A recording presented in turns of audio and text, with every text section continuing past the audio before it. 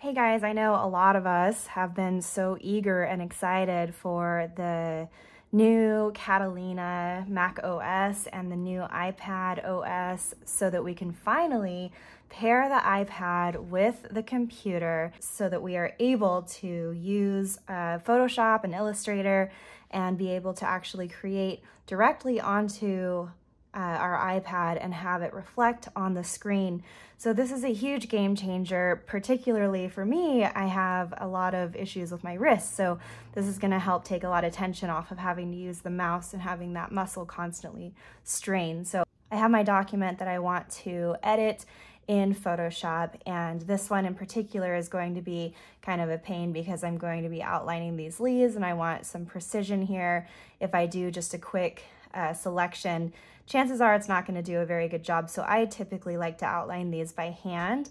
And so that's why I wanted to use this as my example so that you can see how easy it is to now use the iPad to do this while it's actually on the computer. So all that you need to do is go up here to your mirror icon, your AirPlay, and you'll see that your iPad is coming up here. So you can just select your iPad, and then your iPad now has your computer screen on here. So there's options. You can either choose to use your iPad as a separate monitor, which is really convenient, or if you want it to actually mirror what's going on the screen, you'll just go right back up to the same icon here. It's going to be in blue, showing that it's screen sharing.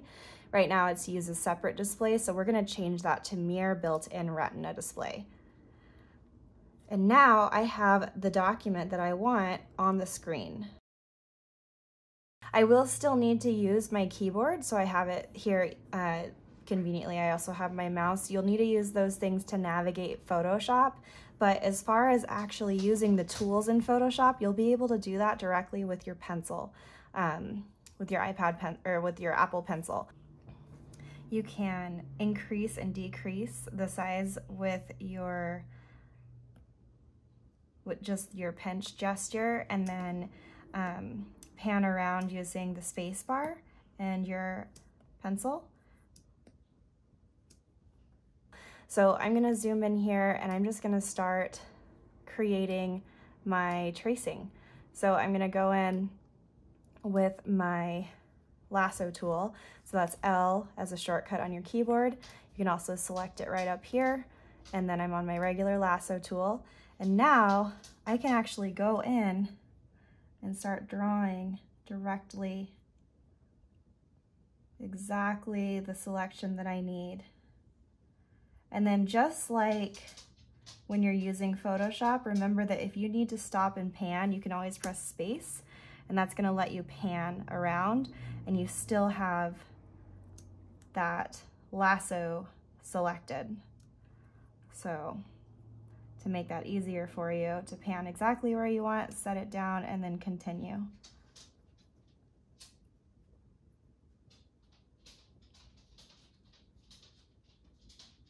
It's helpful even if you have to just adjust your grip a little bit.